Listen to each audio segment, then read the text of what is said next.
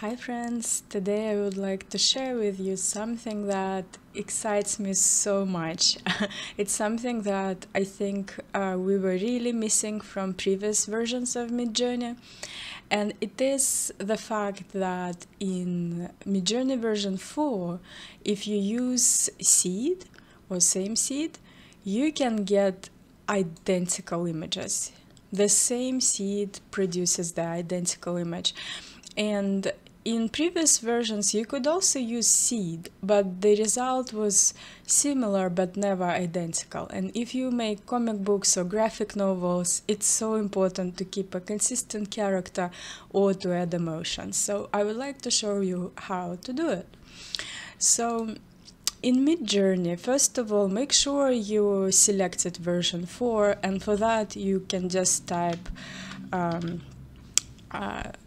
settings and press enter, and make sure over here you selected version 4.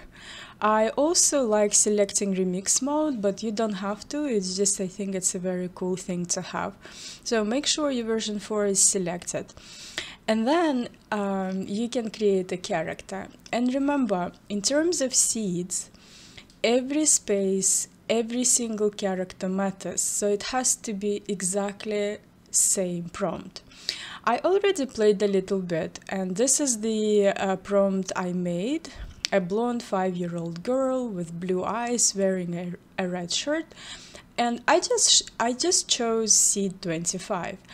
If you are creating a character from scratch and you're describing this character, you can select any seed, and here is the numbers from 0 to this number. If you don't specify a seed, Midjourney will randomly assign a seed, and I will show you something about it a little bit later. But say you're creating it from scratch and you can choose any seed that you like. And now if we would copy this and just write imagine and just paste exactly same, we would see, I'll make sure I'm in a fast mode because this is a tutorial. I'll just do it again really quickly. You can do it several times to check, but it's going to be exactly the same selection of images, which is absolutely incredible and something that I feel previous versions really missed. So as you can already see, they are just the same. So when you make a character, you can say like describe your character as good as you can. I suggest always mention what kind of clothes your character is wearing, because if you don't, clothes will be changing from frame to frame. Sometimes it's good to add age, it's good to add ethnicity. I didn't add ethnicity, but I did add blue eyes. And yes, you see, it's exactly same selection. So now if we would just copy this exact prompt and say we would want to add emotion, what I found is the best thing to do it is to add emotion really at the beginning, like a smiling blonde 5-year-old girl. Sometimes it's probably grammatically doesn't sound so good, but the sooner you mention your emotion, the better it is. Sometimes if the prompt is short, you can get away with putting it at the very end, but I find putting it at the beginning, it actually works the best. And then you will see that this will be over here the same character as this one. Yeah, look, it's her just smiling. I find it absolutely incredible. And if I copy this, make sure you don't add any spaces or anything, because if you do, it will be a completely different prompt and it will be changing, like a laughing blonde 5-year-old girl. Of course, sometimes with some emotions it works better than with the other. I found that with smiling, with like looking up, surprised, it works the best. I did try crying. I wasn't really happy with the result, but you can experiment. It's like, I guess when people cry, they look a little bit different. Like you can add laughing and you can just check that it again, it will look exactly the same. And you don't have to use exact same seed. If you will use a different seed, you will have a different selection of characters. But let's try maybe replacing laughing with surprised. Here we go. Look how amazing it is her. Even her outfit looks very similar. Yeah, and this schooner. This is so great for like comic books and something like this. Yeah.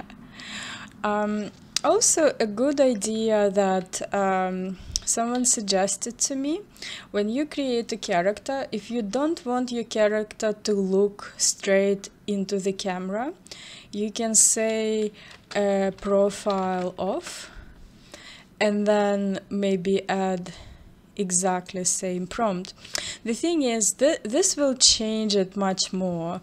I honestly don't know why, but I think it's quite hard for it to like figure out everything, how someone looks from the side. So I find if you make a comic book and you want a profile of a profile from the beginning, start making your character from that angle to start with. Like here she's surprised, here she's laughing, and here she's like this. Yeah, I mean, she does look alike. I find that it changed hair a little bit from this angle. I think her hair in here are a little bit longer. So if I would create a character and I would know that I need a profile, I would start from a profile of a like 5-year-old girl with blue eyes and then kind of modify it. So let me show you one more thing. Say you are creating a character and let's make maybe a boy, maybe 10-year-old boy with green eyes, brown hat, and wearing a blue shirt. Let's say we created a character like this and we forgot to put a seed, and maybe something we created, we really like this character and we would like to know which seed Midjourney assigned to it. So let's just wait for a second and see which one. So you can always know a seed of an image if you go right here. It says I think you go here, add reaction, and here you just type envelope and you will see this envelope.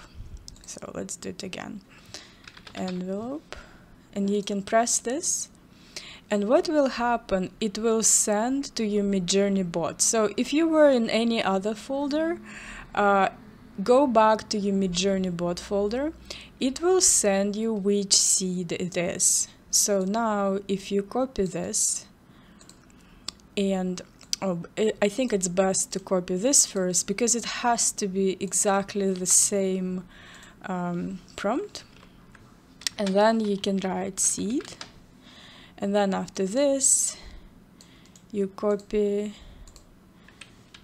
this and you just press enter. What will happen is that you will have exact same selection. And let's do another test. Let's just upscale one of those images, like this one. Say I like this one the most. The hat is not brown, but well, it kind of added brown things randomly everywhere, but I really like that the eyes are green, and I think it looks really great. So yeah, as you can see over here, we do have exactly same selection of images. So you use this seed and you just put it here, and you got this exact selection of images. But let's say we are upscaling and it just takes a little bit of time. Let's see what happens if we request the seed for this one image, because if I do that, it will take some time to upscale first and send it to me. But I think it's worth the wait, because it's very good at generating like 4 at a time and they are all identical. But let's see what happens if it's just one at a time. Yeah, here it is. Here is our upscaled image. And if we send it, let's try to send it again, because I think something didn't work. All right, here it goes. So here is the seed. So if we try to do this again, you will see that this seed